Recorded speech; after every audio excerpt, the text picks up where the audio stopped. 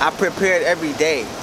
I didn't prepare to speak what I spoke to them. That's just the Holy Spirit's, you know, leading me, guiding me. But I prepared every day. I've been preparing this for like years, you know. I practice how to speak every day. Yeah. So by practicing how to speak every day, God is like, yo, when you do go speak in front of people to deliver the message, I will be in the midst. Because like I said, it's a pandemic, you know, it's all this stuff going on. So why wouldn't what I prepared, why wouldn't what God, you know, God is turning your private prayers into public miracles. That's how I'm gonna say it. And then you also, like, which is crazy to me, you made a few people cry. How did your words, seeing that, make you feel? Like, watching the words you say be so powerful and the sun is receptive. just hitting me beautifully right now. I feel shout like out to the blessed beads, right? The quartz, blessed beads, the rose quartz, blessed beads, unconditional right. love.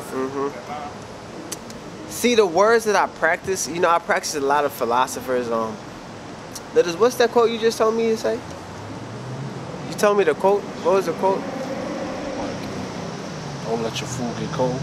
Yeah. Looking at somebody else. Yeah, don't let your food get cold by looking at somebody else's plate. Man, that was hard. You know, that's like one of those just boom, hit you in your face.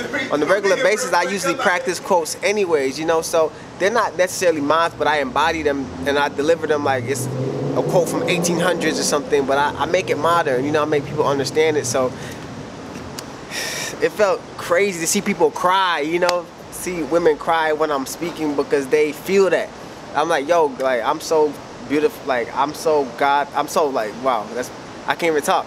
You know what I'm saying? I'm so blessed that God turned me into a beautiful person to help people now, you know, because, you know, back in the days we was just doing whatever, but now we have purpose, you know, and to speak words, to speak life into people, bro, there's no other greater feeling than that to me. And if you could break down in one phrase of your whole speech, what would that phrase be?